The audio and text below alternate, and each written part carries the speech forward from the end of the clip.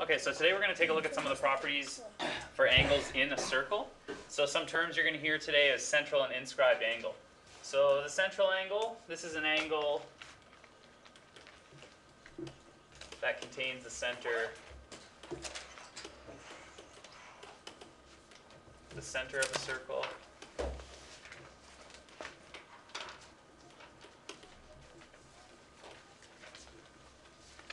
The other sides have to touch the edge of the circle. So the angle is on the circle, but it also includes the center. So this would be what we call a central angle. Okay. So central angle, inscribed angle, it's very similar. It has to touch the sides of the circle, but this time the inscribed angle, all three points that make the angle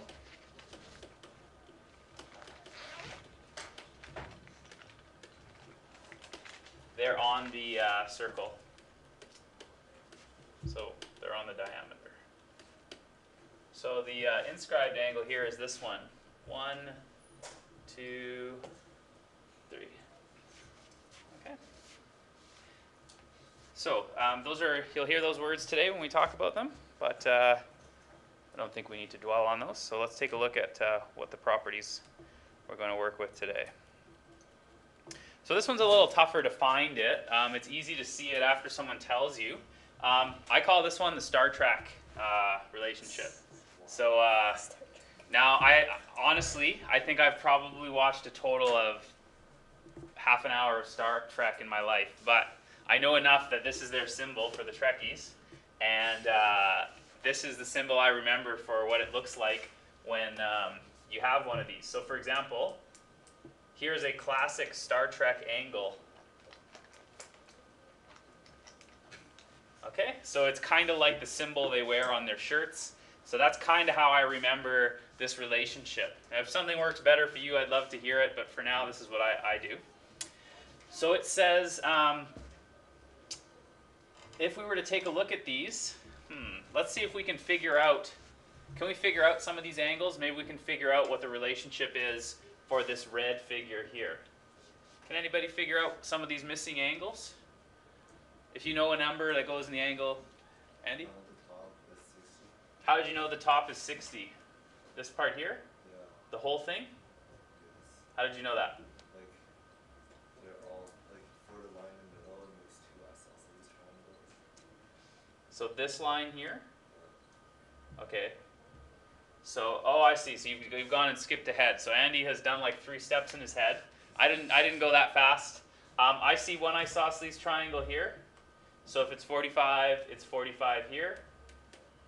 If it's 15 and 15 here, it must be 15 there. So that's what Andy was saying, the 60 degrees is the whole thing. That is correct.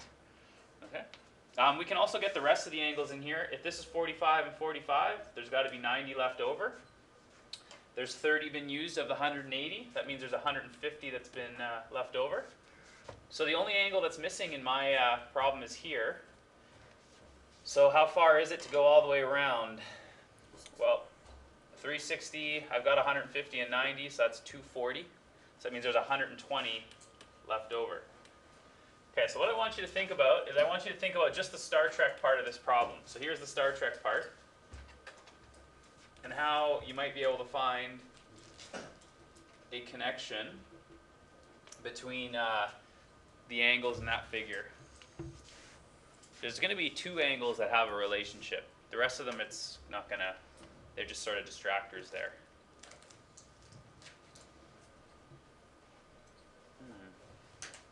Yes? The one on the bottom is the central angle and the top is inscribed angle. Yes, so this is the central angle here, and the inscribed angle is up here. Anybody find a connection between them? Oh, in this case they do, yes, they add up to 180. That may not always be the case. Yeah, it's half. So this one is 60, the whole thing here is 60 degrees, and this one is 120. So that's part of the thing we're going to look for. We'll verify it again with another example. So in this one here, it's hard to see which one is the central angle and which one, or sorry, it's hard to see the Star Trek figure because what used to be a Star Trek figure, maybe a nice one like that, they've moved it over to here. So it's been distorted. But the same relationship will hold. Just a second, Andy, and I'll get your question. What we want to find out is, if this is the central angle, okay, just see for a second, I want you to look at the picture. Can you find the inscribed angle? So just take a look at the picture. If this is the central, think about which one's the inscribed. Okay. So the inscribed angle should be that one up there then. Okay? So this is the one, it has the same points right there. They share the same points. This is the center, this is the inscribed from those same points. Okay? So let's just see if it still shares that, that relationship. If this is 40, this is an isosceles triangle, so this one here should be 40. 40, 40 is 80. There should be 110 degrees here. Again, isosceles, this should be 70. That means 70, 70 is 140, so there's 40 left over. 150, that means I need 210. Yeah, it should be 100, not 110. Oh, it should be 100. My triangle has 190 degrees then, so sorry. No, it's recording. See the red flashing down there? Thank you, though. That would have been devastating. We would have had to start the lesson all over. Okay, so that means devastating for you, not me. Isn't there like a green one on Isn't there what? the green? Yeah, it's just that it's recording the entire part now, I believe. So, anyways, we'll double check it when we get to the time here. But, sorry, so I'm at 140, so I believe there should be 220 here then. As long as I haven't added anything else up wrong there.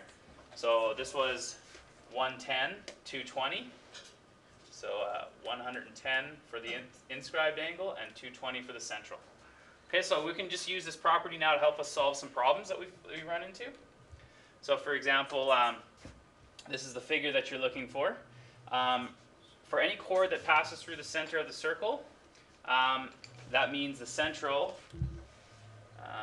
is equal to twice the inscribed, or the inscribed is half the central.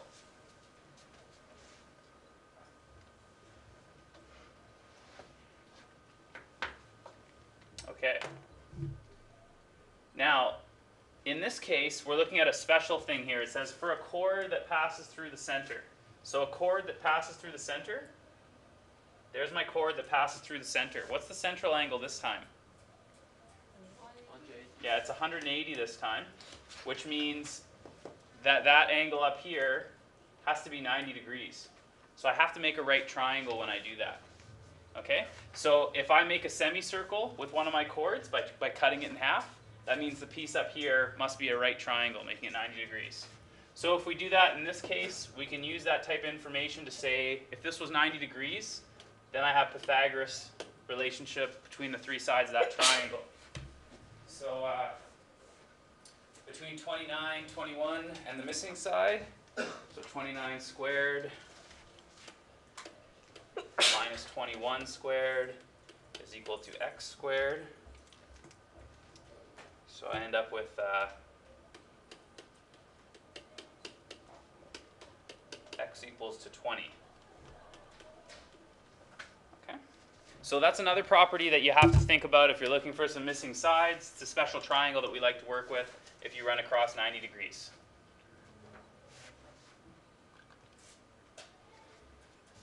Okay. We'll pause here and then we'll pick up.